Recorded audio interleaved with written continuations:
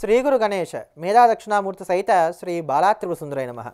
2018 October మాసంలో తులారాశి వారికి సానుకూలమైనటువంటి ఫలితాలను గ్రహస్థితి సూచిస్తున్నదని చెప్పుకోవచ్చు. ఈ మాసంలో ముఖ్యంగా కలుగుతున్నటువంటి మార్పులు ఏమిటి అంటే, ఒకటి జన్మంలోకి రవి ప్రవేశిస్తాడు మాస ద్వితీయార్థం నుంచి. అలానే మాస ద్వితీయార్థం తర్వాత నుంచి జన్మంలో ఉన్నటువంటి గురువు ద్వితీయంలోకి వెళ్తాడు. ఈ రెండు ప్రధానమైనటువంటి మార్పులు.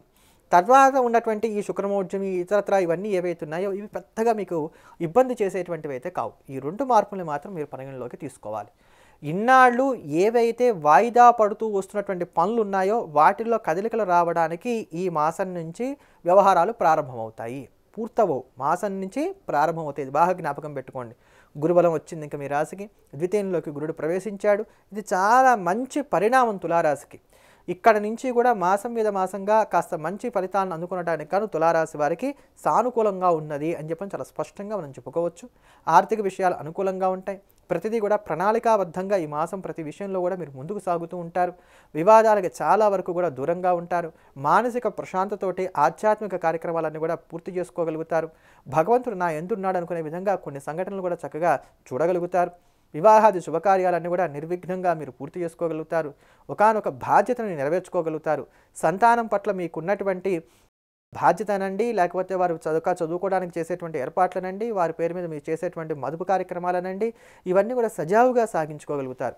గృహం కొనుగోలుకు ఏర్పడుతున్నటువంటి అడ్డంకులు చాలా వరకు కూడా తొలగిపోతాయని చెప్పుకోవాలి. ఆకస్మిక ధనలాభ సూచనలు కూడా ఈ మాసం ఏర్పడుతున్నాయి.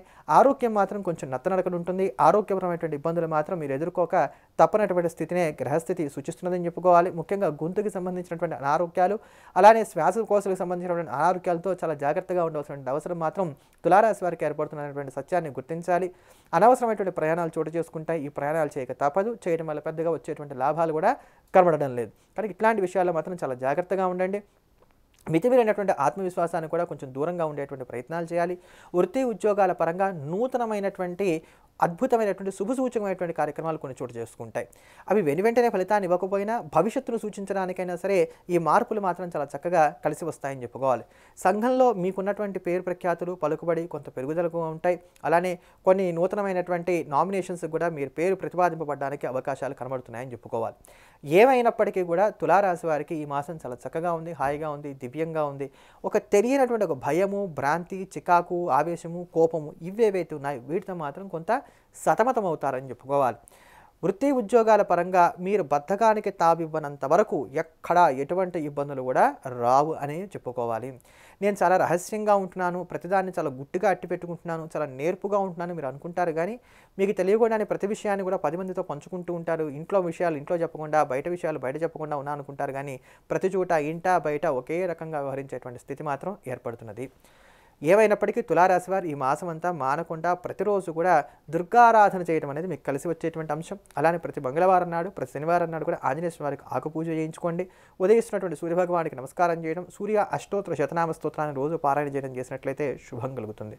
వచ్చే మాసం తులారాశి వారి మాసఫలాలతోటి మళ్ళీ కలుద్దాం. ఎల్లప్పుడూ దేశాన్ని ప్రేమిద్దాం, దైవాన్ని స్మరిద్దాం. స్వస్తి.